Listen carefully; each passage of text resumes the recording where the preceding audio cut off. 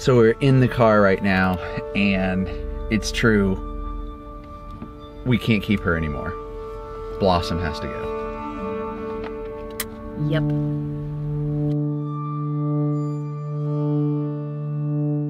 Because she's getting adopted. She has a new mom. We're headed there now. We're on a road trip with Blossom. I'm so excited.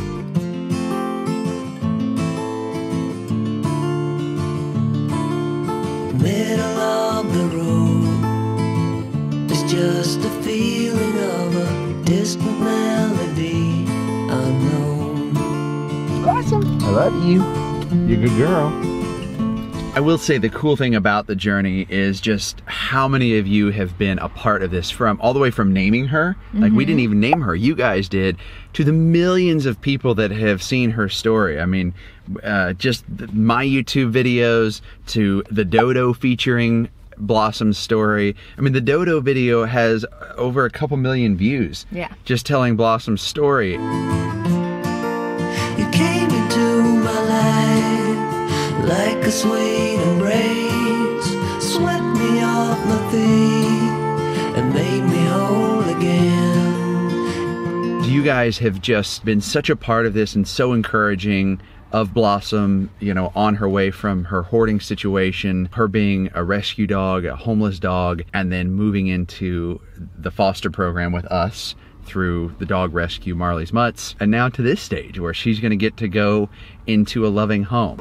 You came into my life like a sweet embrace, swept me off my feet and made me whole again. You came in my life, I wanna see your face, never will I be the same again.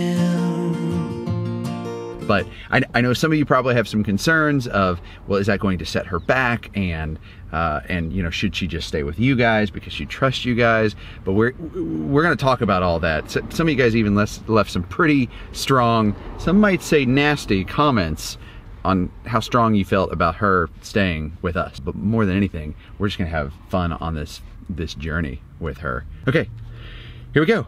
Kelly just got out to throw the bagels away, so let's do the old leaving you trick. Never gets old. Blossom, she's gonna come out, we're gonna be gone. Let's do it. So funny. Did you think we left you? No. Blossom is super nervous about it. Yeah, because she knows better. Well, I thought I knew what life was all about. That song had already been sung. I was going on, still minding my own business. Never knew the life had just begun. Okay, we are in Pixley, California right now. I need to pull over somewhere because I have an idea. It's Blossom's adoption ride, and so I got these chalk markers, and I thought we would draw on the car windows. I think it's worth doing that, pulling over, taking a minute, and kicking this adoption party up a notch. I think we do like a big Blossom right there, and then maybe like adoption ride over there, something like that. What do you think, art director? I think we gotta do Blossom's adoption ride. The whole thing, because we want everyone behind us to know. Okay. Well, that's really smart. Right? Okay, let's do it. Wow, dude, that is really good, just freehanding. Now roll. You do this for a living? Yeah, call me. I make signs for dogs. You want to color, and I'll go take Blossom for a quick walk? Sure. Okay, Miss Blossom and I here are gonna go for a walk while Kelly finishes up the decorations. But I also want to take a moment and just talk to you about fostering. You know, I was blown away by the amount of comments from everyone that said, you know, you should keep her. And one, that's really neat, thank you, because you can see the connection here that we have, and it's really awesome. But some of them were really aggressive. Like, I even got direct messages, people saying, you know, if you don't keep her, you're a horrible person. Things like, it's cruel and she would have been better off just left in the shelter, which absolutely not. That is 100% incorrect. And I'll be honest, it really got to me. It really upset me. You know, I've worked with a lot of dogs and got them into a lot of loving homes, but with Blossom, everyone just seemed to have a connection, or they saw our connection. And so when I really took time and I thought about it, what I figured out is we haven't talked about fostering enough, and what fostering is and how it works and why it's so important and how it can make such a big difference. So if you sent me direct messages, it's okay, thank you. Like, this is great. It's a good conversation starter. And if you feel passionate about me keeping her, that feeling is okay too. I'm going to miss her. But let me tell you why fostering is so great. First, let's hit up this walk. Come on.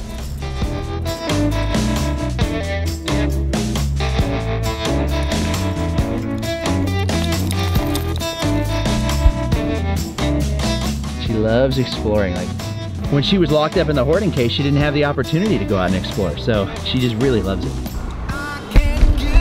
Diamonds so pearl, hand on the moon and take you travel the world, but I can love you. So let me tell you exactly what fostering is. Look at the difference in her after she walks. She's relaxed. She has that happy face on.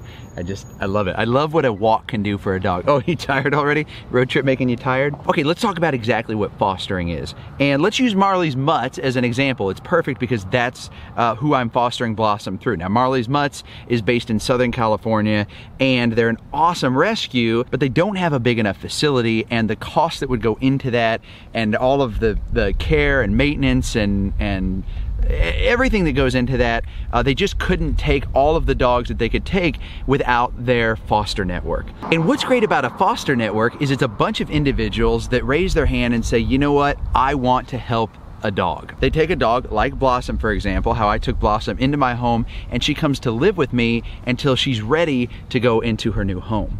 And there's a couple reasons that's so important. One, like we talked about, the shelter just can't take on that many animals, so it really helps them.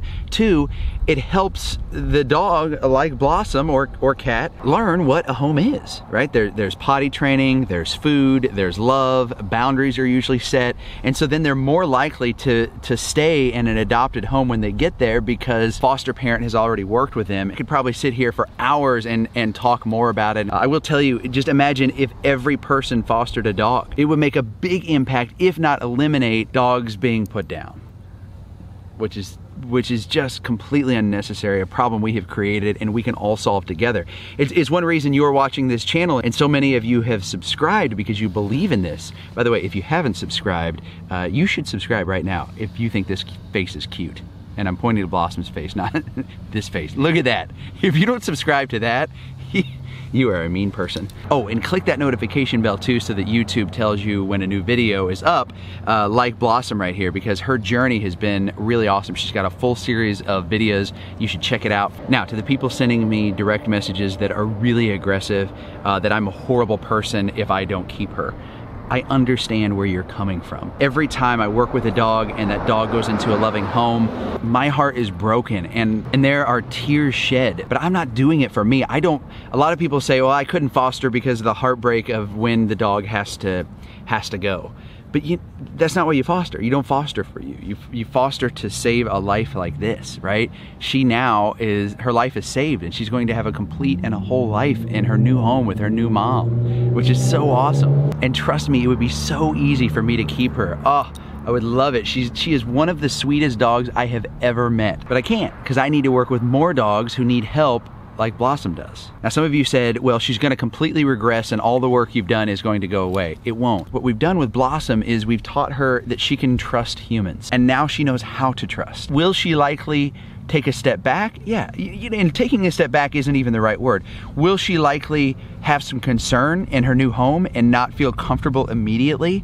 Yeah, and I think that's perfectly normal. I think that's perfectly normal for even, children or humans, right? You're a little apprehensive at first, and then you warm up and you get to know your surroundings and you get to know the person, and that's what Blossom's going to go through. But she's made so much progress. She's still going to wag her tail. She still knows how to eat out of a dog bowl now and drink out of a water bowl. She's potty trained. All of these things she never had before. Okay, here's what I want you to do. I want you to leave a comment down below for Blossom. She's about to meet her forever mom, and so leave a comment, and then I will make sure that her new mom reads all of those comments to her in her new home. So, all right, let's go check out your whip, Blossom. Let's do this. Look how good she is at walking. Such a good girl, Blossom. Yeah, who's happy? Who's happy? What's up? The sign's ready. Okay, let's check it out. How do you feel about the sign? Well, just out of pure excitement for Blossom 10. Oh, that's so cool. Okay, we're getting close. We've got like, I don't know, maybe 30 minutes until we meet her mom. Let's do this. Like a sweet embrace, swept me off my feet and made me whole again.